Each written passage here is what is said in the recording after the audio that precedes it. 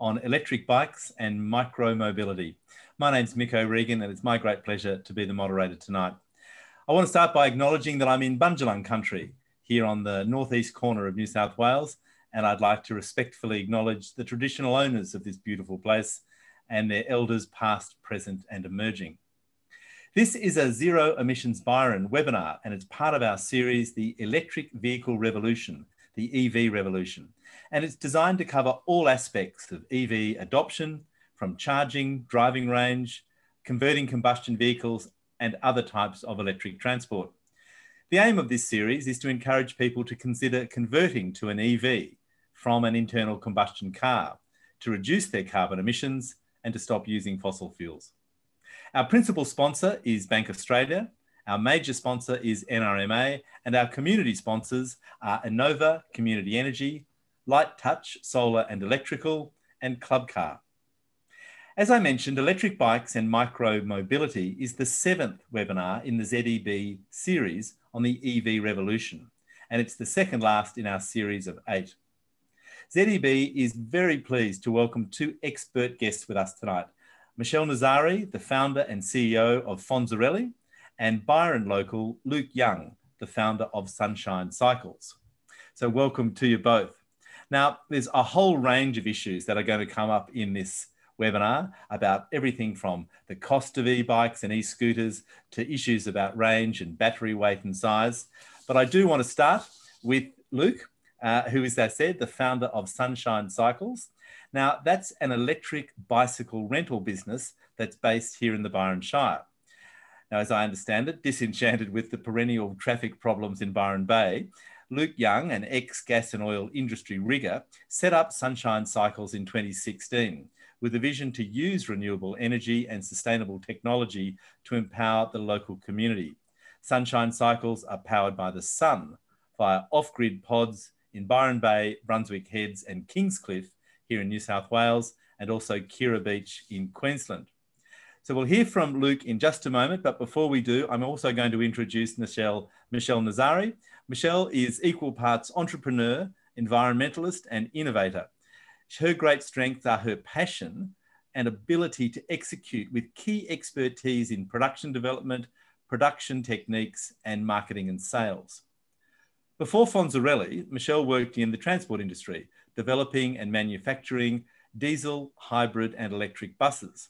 She's also a passionate motorcycle enthusiast and saw there was a potential in applying the electric powertrain technology to something much smaller than an electric bus.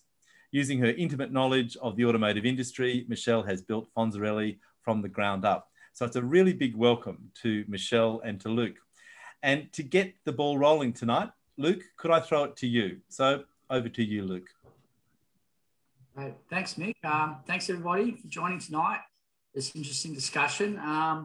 Yeah, it's been a bit of a journey for us. We started with the Sunshine Cycles first prototype, which is a shipping container, and we tried automating the door and set up a solar system on it, charge the bikes. We had that in Byron and it went really well.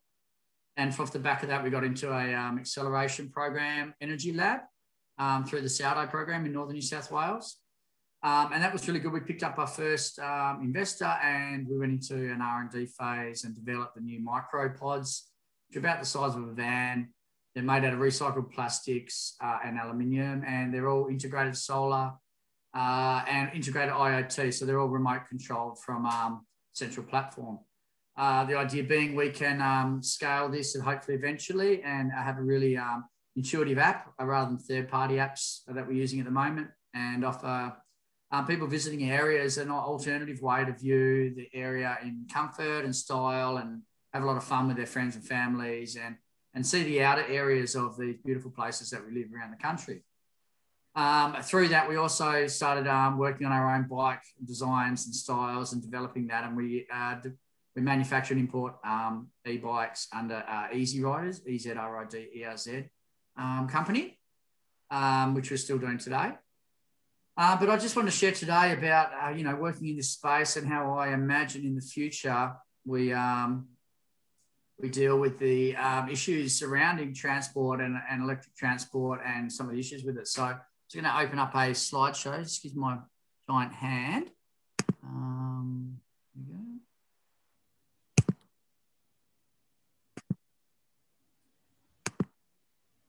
Okay, can you all see that okay?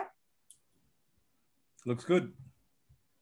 Okay, so basically how I visualize the mobility in the future is endpoint transport, which we have small electric vehicles for. So basically really lightweight cars, bikes and that sort of thing. So, you know, maybe we're talking maybe 100 years time, but we're looking at how, you know, one of the major things we face is all the infrastructure to build heavy roads.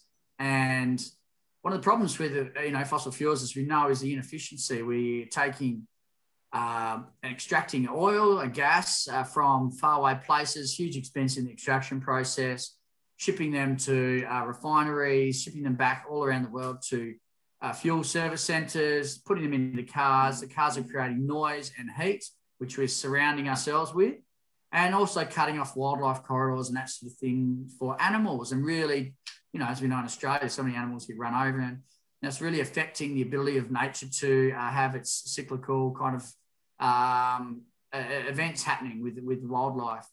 So basically, a decentralized system whereby we get around our neighborhood in much lower infrastructure roads, because most of the electric vehicles that we need to get from A to B for like 10 to 20 kilometres are quite lightweight.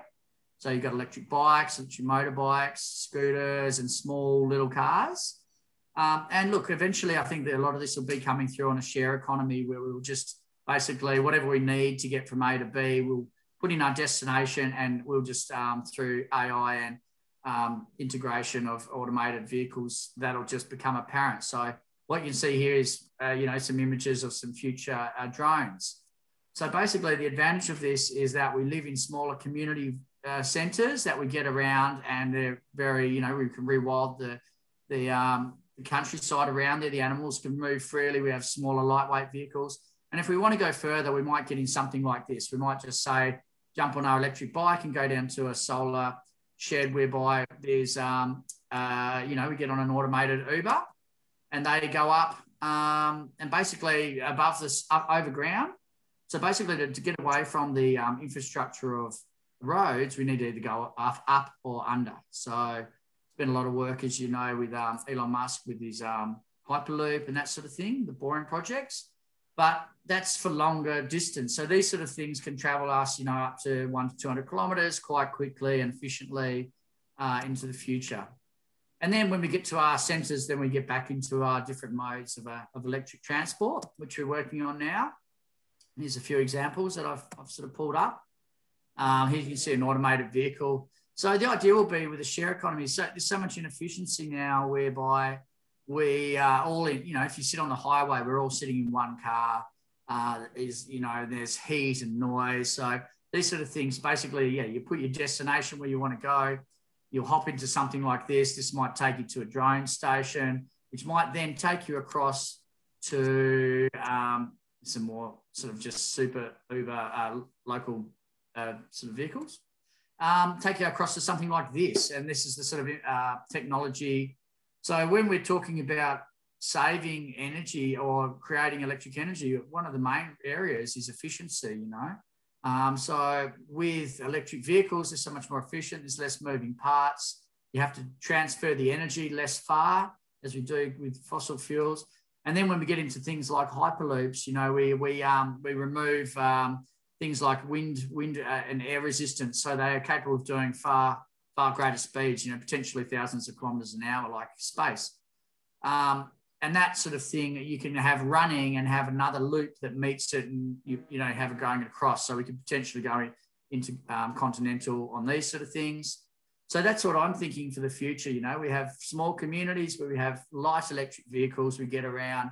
We're not disturbing all the wildlife. We can rewild a lot of the country. We go up and above to these sort of links and destinations, and then we get on hyperloops to go further. And it's all done via automated transport. So AI will be sort of controlling that process. Here's some of the examples of how the hyperloop sort of systems may look with above ground.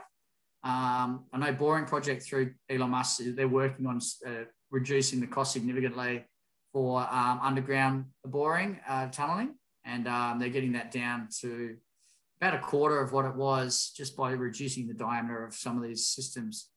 Got a few pictures here just of how they might work. So you can see down the bottom there, like they can be used a bit like they do with the the Hadron Collider, where basically you levitate off magnets and you propel through magnetic current, all run just from small electric hubs.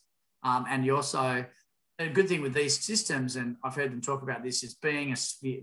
The way they're built to go under oceans and that sort of thing makes them also really intrinsically strong in terms of pressure. So you can actually suck the air out of them to make them they're really low friction. As you can see that here, some of the levitation and the how they might look. And this is an image of a station, what it might be like. So you could imagine, riding on your electric automated vehicle down to a drone station that's run off solar. Automated drone would pick you up and fly you, and they'd all have collision protection through the AI, would run everything and drop us somewhere like this. So it'd be really, really a lot more efficient way of getting around, a lot better for the environment, a lot smarter way of doing things. So that's basically how I'm thinking into the future. Like at the moment, I'm just looking at the electric bikes and that sort of thing and learning about it. But into the future, we're really looking at how do we increase efficiency, I think, and also storage of power. So maybe in 100 years, we've found a whole new system of power that's non-electrical. But we have to start somewhere. So that's where we're starting now. I've got a list of there: zero emissions, high speed, stable, low environmental impact, just working with natural cycles and elements, a lower cost, super efficient, reliable, safe, and enjoyable. And that's how I think we're going to make it happen. And I know there's a lot of people thinking with different thoughts, and I think together we'll get there if we dream and put some energy into this stuff. So now if we can just play the video, Glenn, I'm just going to play a little video of how our system works that you can see in the background. Should play here. There you go. So I don't know if I'm talking over this, but I can let you watch this. It's our bikes that we've sort of manufactured. Got another style that we've made now that we'll be bringing to the pods when we relaunch them next month. So it's all run off our third-party app. We're going to redevelop our own app. It's got self-guided tours and show people where the things are to see, local businesses and points of interest. And we've had really good feedback from people. Hopefully, eventually, we can move to other, rural and tourism centres around the country. And the more we develop, the more we can create, and from a price point for locals to be able to have really cheap, efficient transport as well. So.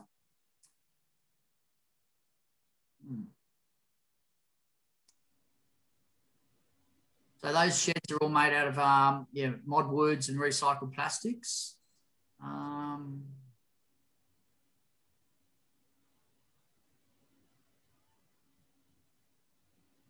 This is just the operating system for the GPS locking technology.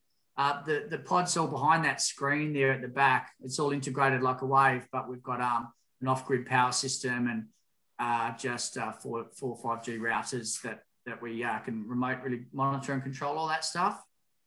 And then they go, they're away. So yeah, that's basically our system that we're using. You can either play that to the end, or however, if you want to move across, it's all basically just more of the same of how the system works.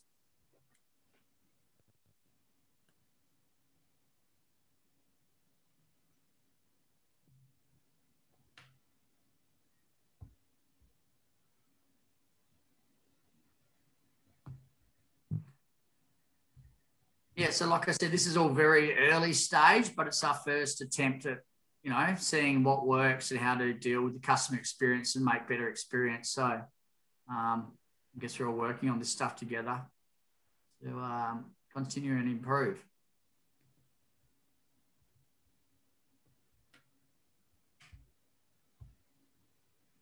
Pretty nice video shot there down in Byron at Elements Resort. doesn't show us getting bogged putting that out on the grass there, which is good. And those pods automatically open and close, so they're secure. Eventually, members will be able to open and close them automatically. So, yeah, that's all from me. Thanks, Mick. That's great, Luke. I mean, not only was there some fantastic shots of the Byron headland, it was really great to see the kind of context in which those bikes could be used, because I imagine that for tourists, they would have huge appeal. Yeah, I think so. I mean, a lot of tourists kind of are stuck in central town, and as we know, we've got traffic issues in Byron, so having them strategically placed around town where people can jump on a bike and get to experience e-bikes, and they've got like a 60-kilometre range, so they can go to Mullumbimby or Bangalore, even out to Killen Falls and some of these places, and really get to experience the beautiful natural world we live in. So it's a good way to educate, healthy and. Right, indeed. And now we're going to go in just a moment to Michelle Nazzari from Fonzarelli to hear her presentation. But I just wanted to ask you very quickly, because I did notice in the video there were requirements about wearing helmets is necessitated by Australian law. Just with, say, when you said that you could ride, say, from Byron Bay to Mullumbimby, are these street legal, these bikes you can ride on the road? Yeah, yes. They're all within Australian regulations, and we've got all new clean helmets in the shed that we always check every day, right. Replace when there's any damage. So yeah, we've got a good maintenance schedule. Everything's run to Australian standards. Great. Okay. Now, when we come back after Michelle's presentation to some general questions, I would like to ask you about the cost, both the cost of manufacturing and the cost of renting. But I don't want to leave Michelle waiting any longer. Michelle Nazzari, as I said at the top, is the founder and CEO of Fonzarelli. Before we hear from you, is that a Happy Days reference? I think you might be muted. Are you hearing me?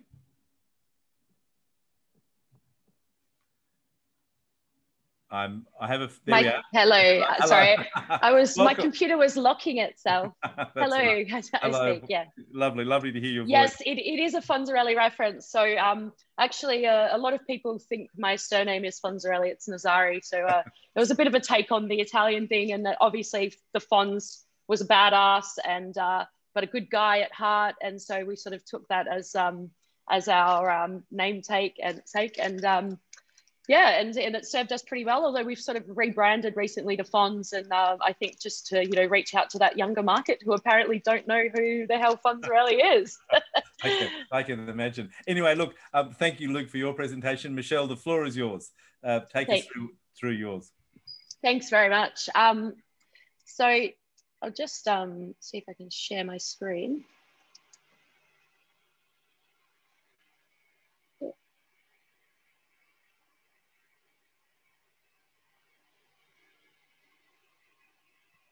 There we go.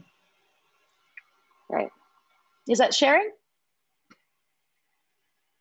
Hello? I'm seeing a very interesting looking motorbike. So okie dokie. So I think we're away. Yeah. Cool. Well, I'll just tell you a little bit about Fonz to get started. So we started the company back in 2010. And the idea was to reduce congestion on the street and find more convenient ways to get around, rather than myself at the time going to Sydney Uni and living about 6 kilometres away and catching public transport, and it would take me about an hour and 15 minutes to get there by buses, or about 35 minutes to get there on foot. And that was one of the precursors for the business. And since then, it's just been about creating fun, convenient, and performance bikes. And I think where we're sitting today is micromobility and e-bikes, bicycles, electric motorbikes, and e-mobility in general is just absolutely going off. I think with COVID, there's been a huge increase in the amount of people that want to get off the roads. There's a lot more congestion than there's ever been around New South Wales and Australia, I think. And so people are looking for different mobility solutions. And I think there's two great options. You either go into the share community, which is absolutely awesome and doing exceptionally well, or you potentially look at downsizing from your your petrol car, or maybe 2 petrol cars, and potentially either joining the sharing community in such a way as what Luke's business is, or potentially looking at having your own micro-mobility solution. And I think the most important thing when we're trying to work that out is like really about choice and finding a solution. In order to see a really large uptake in e-mobility, it's about finding a solution that works for the individual or the family, if it is in that case. So for our customers, for example, some people want to have their surf rack on the side of their bike so that they can, go and get down and have an early morning surf and not get stuck in a bit of traffic on the way back. If it's somebody who's had 2 cars, they're going down to 1, and maybe they're looking at, not wanting to purchase something, but joining that sharing economy. So I think the most important thing is for manufacturers and developers and founders and innovators such as Luke and Fonzarelli's team, it's about trying to create solutions that can potentially work for a range of different people, so that we can really see that uptake of electric bikes. I've switched slides, and as I was watching Luke's video, I noticed that he had there was a slogan across the bottom that said, "Do not ride on the beach." And I've been told that this beach is a bit north of Byron Bay, and apparently it's the one beach you are allowed to ride on.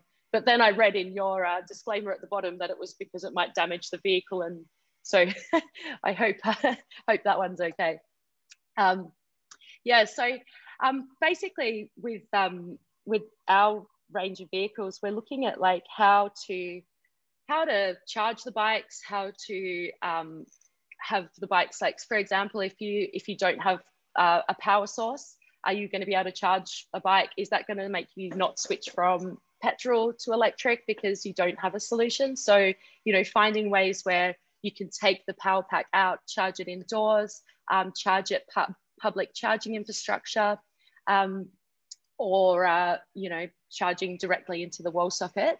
So that's something that we've been focusing quite heavily on, is like, what does it look like and how can the individual make it work for them?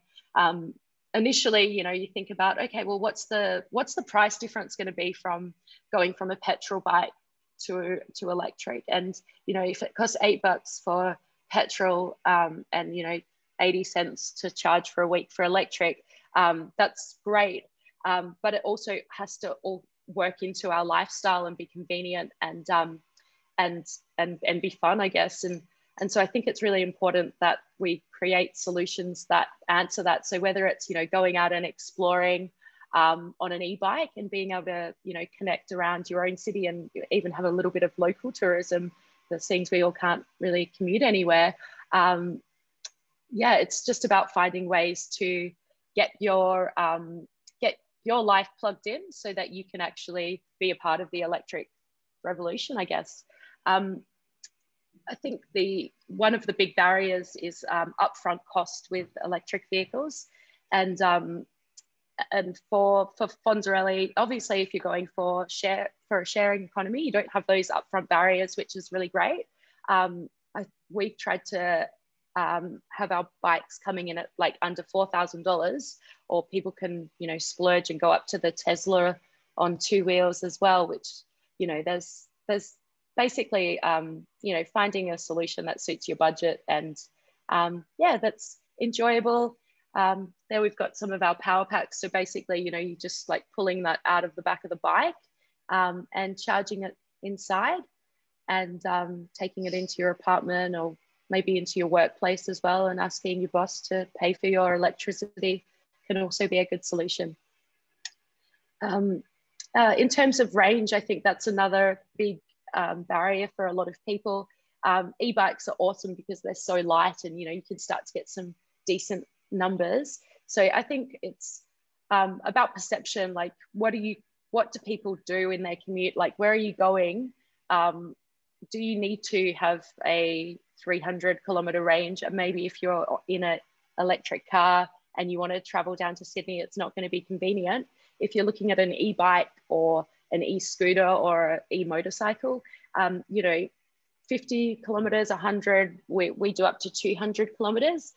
Like, you can pretty much do anything closely, maybe for a week, but certainly for a day, you can pretty much get around anywhere. So I think technology has really, you know, caught up, and from when I started, certainly, you know, it's caught up and we're ahead of the curveball now. And, you know, electric vehicles, and certainly motorbikes and scooters and e-bikes can be as cost effective as petrol, and then with all of the green credentials.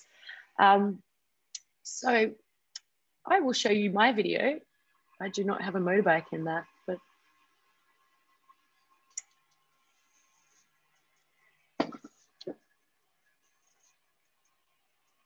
so I don't know if you can hear me. This is our NKD model. This bike's actually made in, most of the content is actually made in New South Wales. So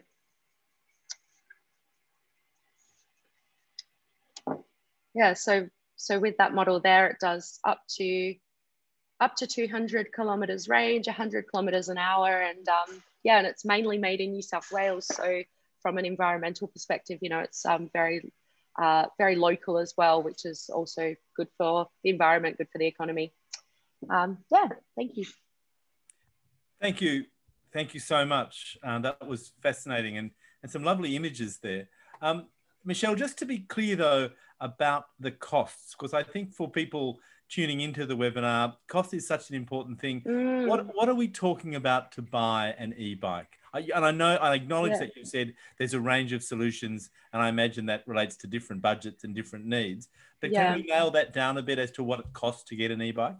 Yeah, so like I'm just thinking of some of our local customers around the Northern Rivers. Most of them are going for in the scooter range, they'll go for an Arthur 3, and they start at $7,000. That's our top of the line model in the scooters. And that's because, I guess, if you are going, you know, connecting to different parts of the region, that gives you, you know, up to 85 k's an hour, 100 kilometers range. Right. If for example, like we do have some customers that use it just to go to the beach and surf, and that's at the starting price there is like 3,990. So for a quality product, yeah, $4,000, yeah. Okay. And just to clarify, one of our listeners, viewers has asked, do you need a motorcycle license in the way that you do for an internal combustion engine motorcycle? Yeah, you absolutely do. So right. In New South Wales, in Lismore, you can get your license. I think you can get it on a Fonz, but it takes 2 half days. It's like 7 hours of your life, and you save a hell of a lot of time after that. And in New South Wales, it's one of the only states where the government subsidizes it heavily. So it's about $100 compared to about $1,000 in Victoria. So there is that little advantage. Okay. And Luke, just to come to you with the rental of the bikes, how much are your bikes costing you? And then what are you renting them for? We've got a variety of, to manufacture and land at the bikes for sale. They're costing me or costing the customers? Well, both really. I'm interested in what they cost you, you know, as a wholesaler, but also in terms of making a viable business. What do you need to rent them out at? Well, we've got a couple of different models which we sell. We do the road legal ones, which are $250, and then we sell some larger motor ones up to 750 watt for off-road only, private property.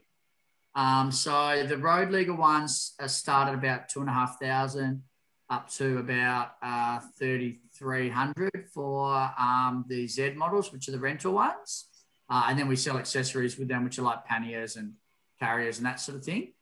Yeah, so, and then there's been a lot of problems. I mean, I'm really impressed, Michelle, that you're building these in New South Wales. I mean, that's something I'd love to do too, actually, moving forward. We still get a lot of our stuff from China, so.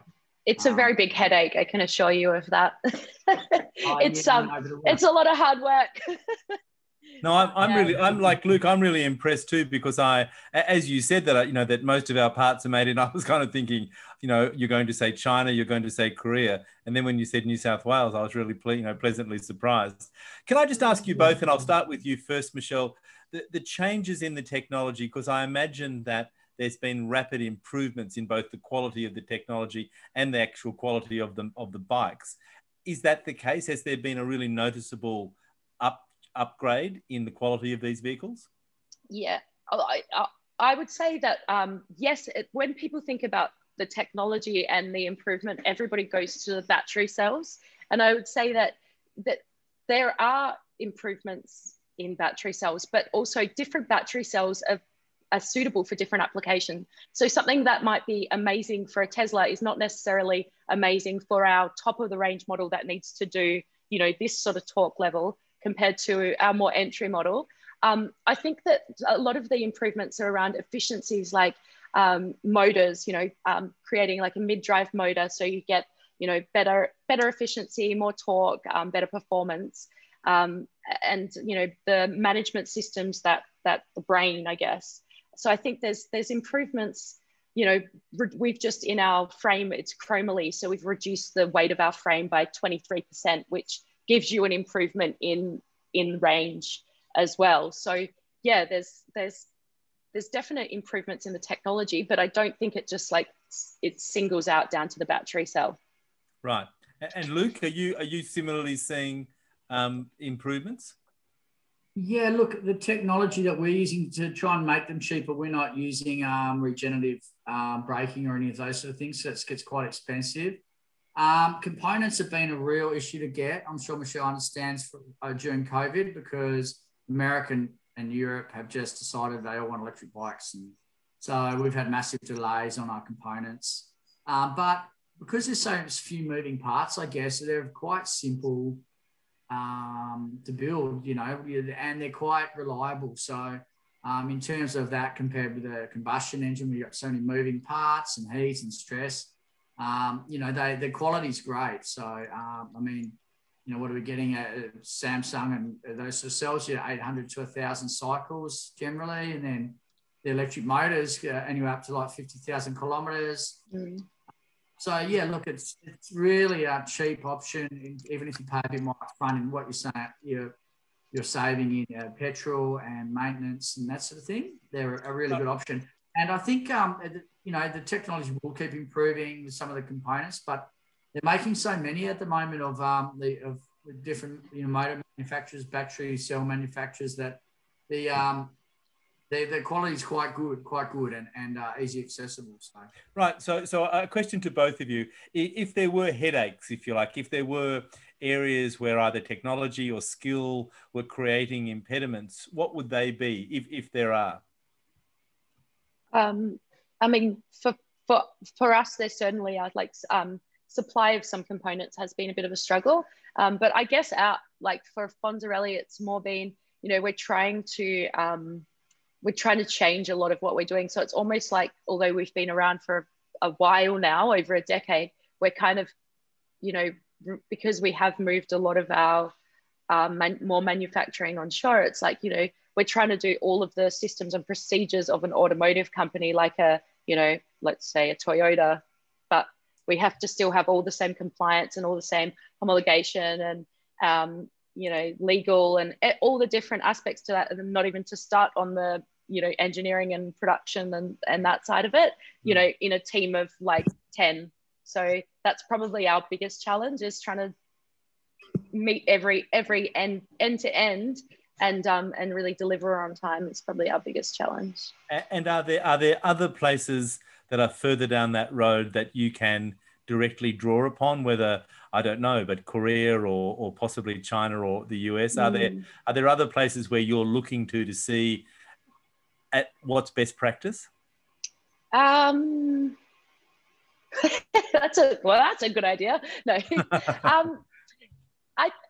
Look, I don't know. I don't really think a lot of people are trying to make what we're like.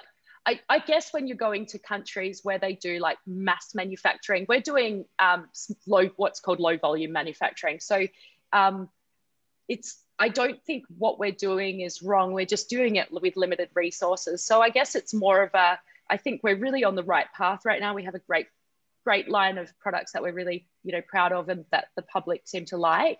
And it's just about refinement and then I guess it's been unstable, the economy. So we were planning to, build a manufacturing facility. We're based at our HQ is in Sydney, and we were looking to different regional locations to build something that would be more cost effective and with more physical space than what we have in Redfern.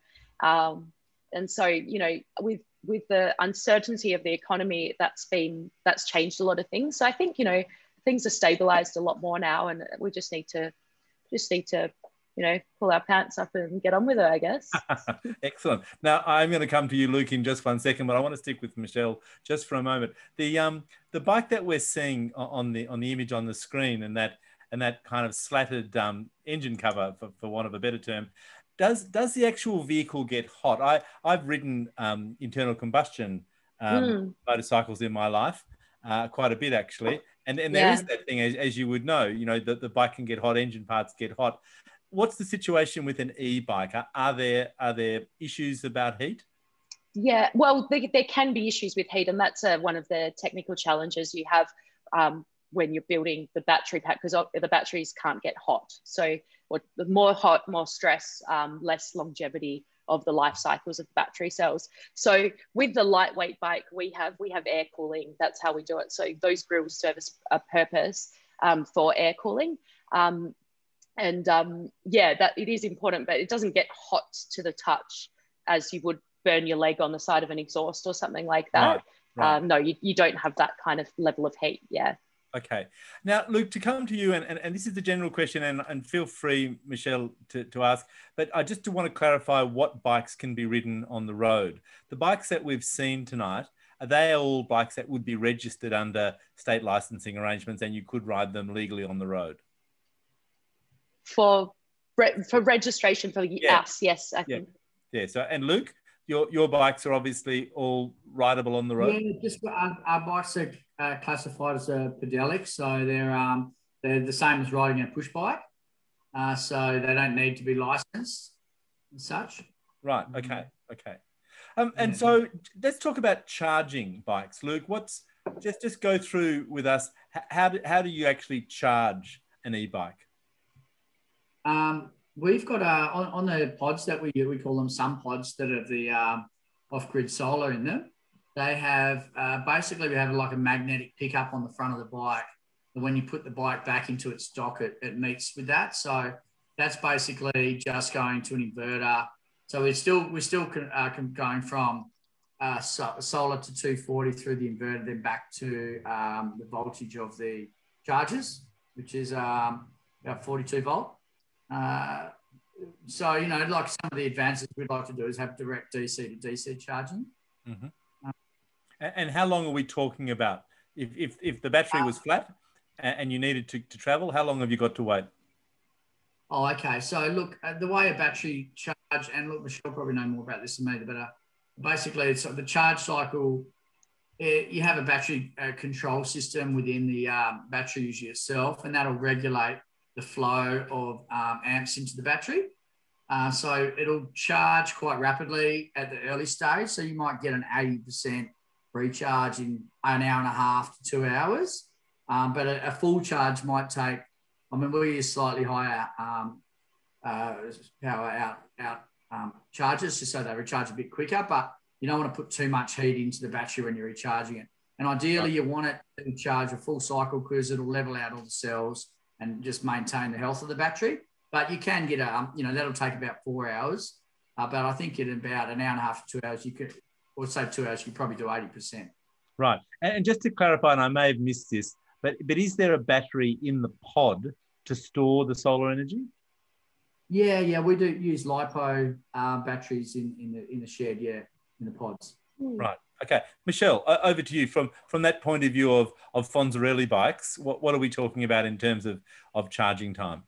Yep. So on our smallest pack and our fastest charging, it's under an hour to go to 80%, that 80% that you normally measure it on. And I kind of, because most of our customers charge, like ride the bike during the day and charge of an evening, I generally recommend people to use our slower chargers unless they need to charge faster or they're, you know, particularly impatient or whatever. I think that the slower chargers, they charge over the longest period, which is up to 8 hours, depending on the power pack size. But yeah, a lot of people choose our 1 hour chargers. So Right. you've got options. Right. And just in terms of, and this is again to both of you, but I'll stay with you, Michelle, in terms of the power, I suppose it's the torque that the e-bike can have. I know from being living in the Byron Shire, you often see people pulling surfboards or you know, a couple of toddlers in a baby carriage behind their bicycle. What kind of are the weight constrictions that an e-bike might have if you wanted to tow, you know, either a surfboard or a little trailer or something? Yeah, well, there's some compliance challenges if you wanted to do a trailer. So that's not an easy it's not something, it's not an out of the box solution. It's certainly something that you can apply for, and if you went for, I would say maybe not the entry level product, but you'd get more than enough power if you were going for something from $7,000 up. And then but you know, there's other solutions, like, so, you know, the rack on the side that you can put the surfboard and panniers and boxes. And for babies, you're not really allowed to have any babies on bikes. I think they have to be 9 years old in New South Wales. But yeah, I think, you know, if you want to pop your baby, you're going to take an e-bike, and if you want to put your surfboard, maybe a electric motorbike. Right. And Luke, the similar thing there, I suppose, is because I imagine there would be tourists who would want to do that. The bikes in sunshine cycles, are there any limitations on what people can either tow, or are there prohibitions or anything like that? Not really. We have had a problem just the way the bikes are designed up, but particular bikes that we first launched with regarding, I mean, with the baby seat, you need a specific seat. It's got some inbuilt safety functions, obviously, or a trailer. I mean, we can look at the option, but it's just we have an issue with how do we do it with the pod? Like, how do we make sure that the customer's connected it correctly and it's safely, that sort of thing. So we haven't gone down that path yet, although we would like to, and also with surfboard carriers, but we're just sort of trying to work through how we do that effectively. And with the power outage, like with 250 watts, basically, it's capped at 25 kilometres an hour. So it's like just riding a push bike at a reasonably fast pace in high gear. And that'll get you up most of the hills. It'll get you up to the lighthouse. You'll have to go down to a low gear. So they're not super powerful as such. You're still being active, but the bike's doing most of the work. Whereas I'm not sure with Michelle's, I'm sure Michelle's a lot more powerful than us. So, yeah, different kind of applications, I guess. Certainly not burning any calorie or as many calories on a Fonz. Right. And have you seen sort of either models of bikes in other places or in technical development that you think, wow, that's the next phase? Are we going to see big developments in the nature of e-bikes and e-scooters in the coming 3 to 5 years? I think there's some solutions in other countries that are like a bit of a wow factor. Like in Taiwan, there's a company called Gogoro, and they have, you know, it's kind of like a share economy with the actual battery packs. So it reduces the cost of ownership quite a lot. And there's like a switch in, switch out technology. So you can imagine like at I guess say maybe a train station, all lockers, and they're full of battery packs. And so you don't charge yourself, you switch out, or you can have the option to charge. And I think something like that is, you know, that's to me a bit of a wow factor. I'm not sure if it's a really suitable solution in Australia, because we just don't have that level of density in our cities and towns and everything. So I think that's like, you know, there's some things that you're like, wow, that's really impressive, and that's something when it's on a big scale in big cities can really work well. Right. Yeah. Yep. And Luke, have you seen applications or actual vehicles that you think, wow, that's where I want to go? There's some really interesting stuff coming through in other countries. I think one of the things I find challenging in Australia is, there's like, there's a lot of potential because they're light and, they're light electric vehicles. So we almost need separate infrastructure for them, like getting off the heavy roads and infrastructure, when we get into electric automated trucking to transport goods. A lot of the driving that we do is around, within the 20 kilometre range. So, Byron would be a great place if we did it to have like a trial light electric vehicle corridor, because you can have vehicles that are, say, maximum speed is 50 kilometres an hour and a lightweight. So the infrastructure needs far less, and they're obviously a lot safer as well. So I think the door then for really small vehicles, with 2-seaters with a bit of luggage space in the back, that sort of thing. People just zip around the neighbourhood and around town. And also like there'd be licensing different. So that's down the track a bit. That's really something that on a legislation sort of area that we really have to look at into the future about like how we're going to be getting around. Do we want these light little electric vehicles on these heavy roadways with these trucks and really fast speeds? Do we need to build that infrastructure for you to have the big vehicles outside of the community areas or, the central areas, and people just use small vehicles to get around the inner city areas and the towns? Like they do a lot of that in China, these areas where they have huge, where you leave your petrol vehicle and then you get in a small electric vehicle to get around the town from there. So, right. One of the other things I'd like to take up again with both of you, but I'll come back to you, Michelle, is the service costs. Now, anyone who's had an internal combustion engine motorcycle needs that you need to, regularly service them to get maximum performance. With an e-bike or an e-scooter, what kind of servicing is required and how expensive is it? Yeah, there's not a whole lot of servicing required. It's brake, suspension, terminals, and lubrication and checking software. It takes, if there's absolutely nothing to do, it can take as little as 30 minutes to an hour. We do a cap price service. So in the Northern Rivers, we offer that for $150, and that includes a detail of the bike. So a lot of people forget to clean them, and it's not very good for your bike not to clean your bike. So we just add that in. So $150 is the price. So it's inexpensive, yeah. Right. And Luke, are they costs that are significant to you? Those service costs for Sunshine Cycles?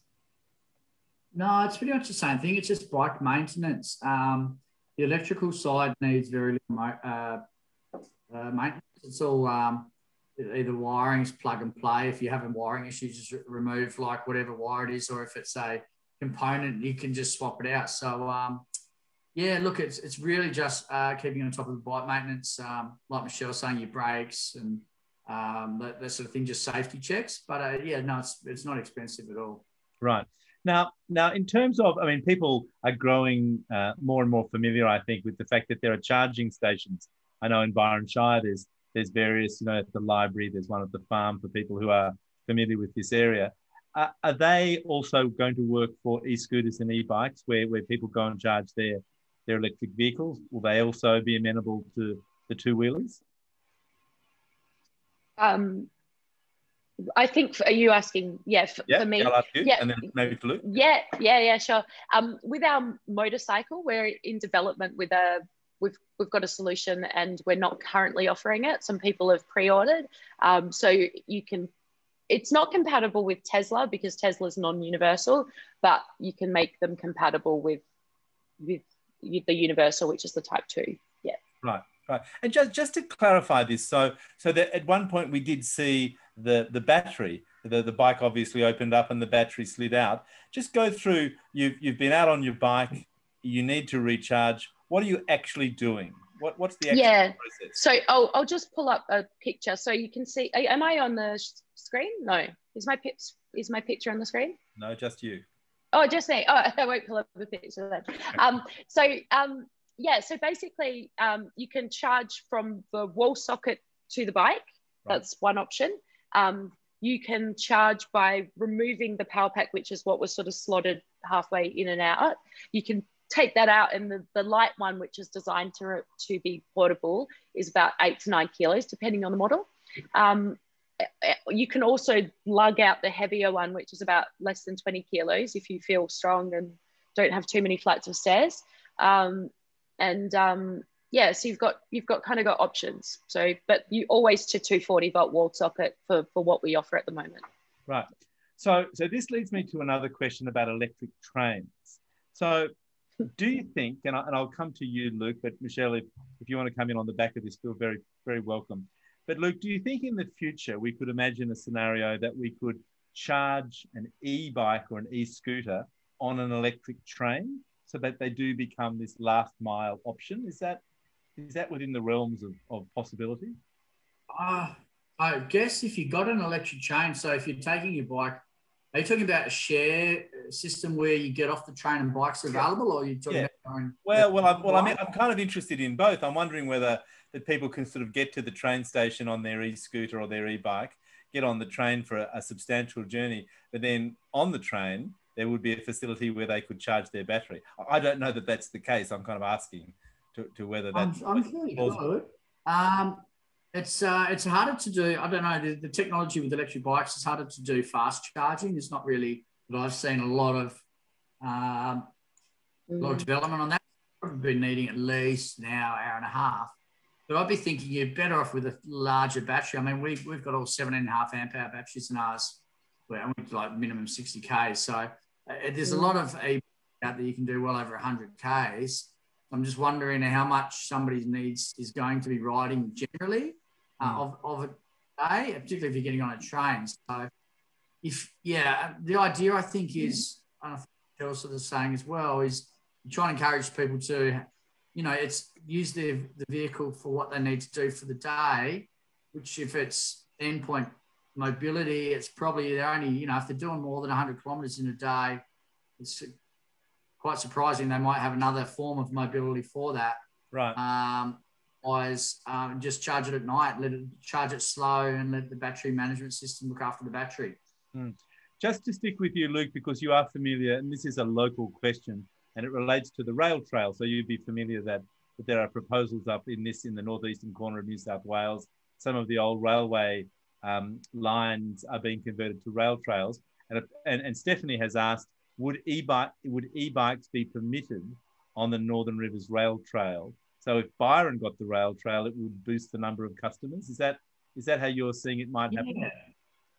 Yeah, because as long as they're complying as pedelecs, they are just classified as a push bike. So it's exactly the same as a push bike. Right. So yeah. But different for Fonzarelli machines. So yours, we need to think. So what Luke's talking about is kind of an electric push bike, but what you're talking about, Michelle, is an electric motorbike in the more conventional sense. Yeah, that's right. Yeah. Yeah. So in terms of, I have to ask this because I have family members who are total rev head motorcyclists. Is it imaginable on an e-bike that you can pull a wheelie? Yeah, on an e-bike. Pull. On an e-bike? Yeah, you can. So monos are possible on e-bikes. You can. That's pretty good. I don't know if I want to encourage this, actually. Are you talking about yourself, Mick? I have relatives. No. I drive very sedately. But I have had motorbikes before, and it is fun. So just in terms of both of you, because you're both sort of in this industry and you're both people involved with developments, what are some of your favourite zero emissions alternative to cars? Because we saw in your presentation, Luke, some of those amazing trains running on the magnetic levitation and stuff like that. Do you have kind of ideas about, wow, what I would really like to see is this? Yeah, look, I think getting either above or below the ground is paramount if we're going to look after our environment, just for the wildlife and that sort of thing. So, I don't know, like drones is very interesting because they can be really efficient and really easy to maneuver people from one place to the other without all the need of the infrastructure. Just whether you could do it in a way that's not polluting, whether visually or noise and sound, that's the other thing.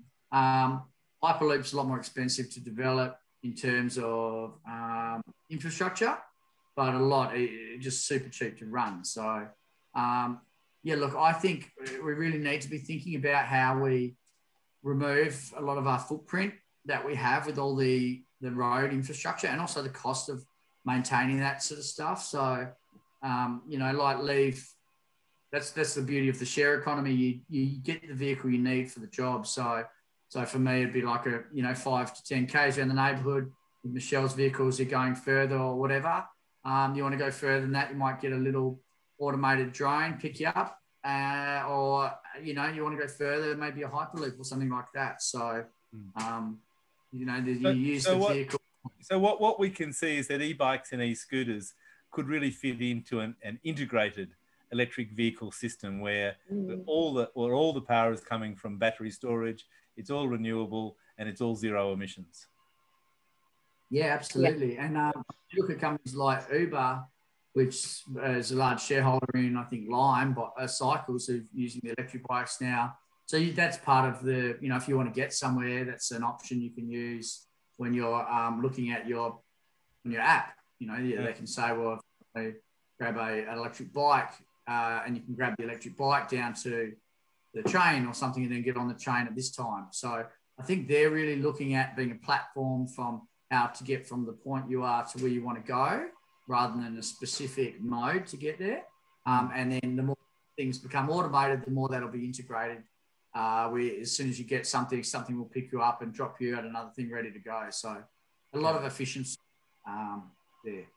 So, Michelle, one of the issues that we've covered in previous webinars in this EV Revolution series is some of the sort of preconceived ideas that people have been concerned are impediments. That one is that EVs are very expensive, that there's range anxiety, which we've touched on tonight. But the other thing was the kind of development of a second-hand vehicle market in the electric vehicle area.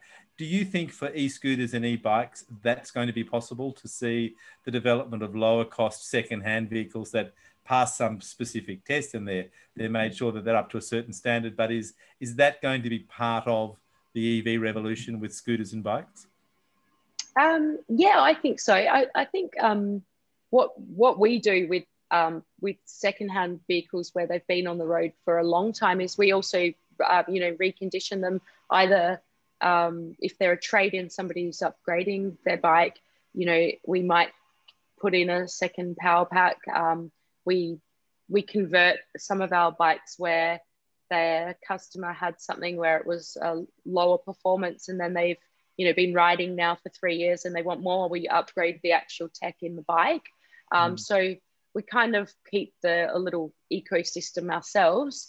And then we do have a fairly, robust, like trade-in kind of market with customers getting their second or third bike now, that we can kind of reach. Normally it hits like a bit of a younger market as well, or, you know, if the battery capacity is lower and say it's at like 80%, your range reduces down a bit. So maybe you don't need to have 50 kilometers or 100, maybe you only go 5 kilometers each way and it doesn't bother you to have a little bit less. So yeah, there's different options. Yeah.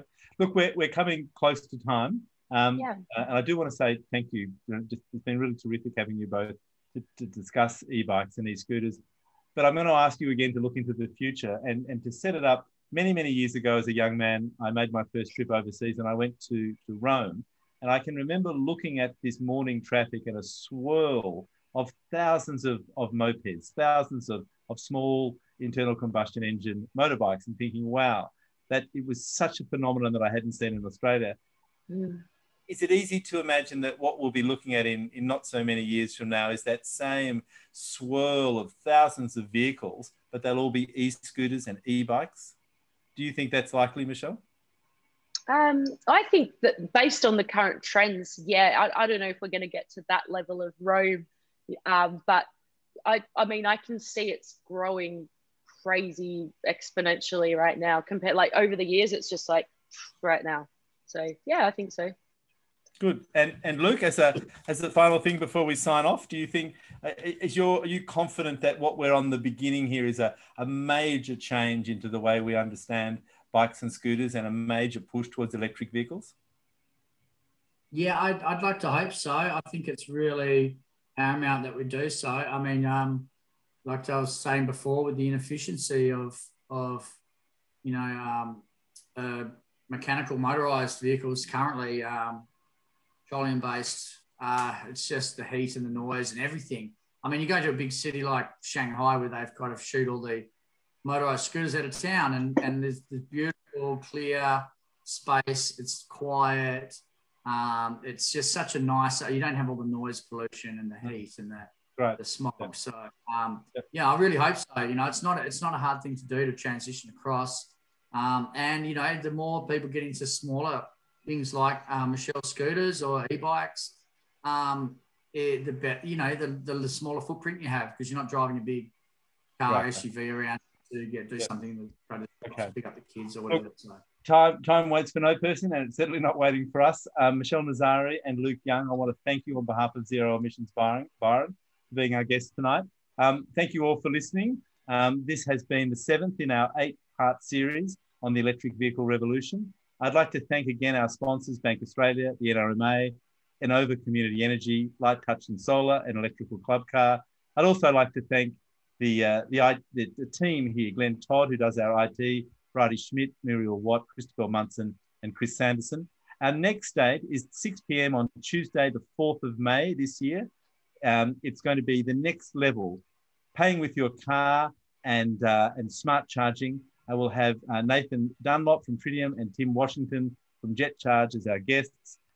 Look, you know, we've also got a post-COVID live EV Expo and Forum later in 2021.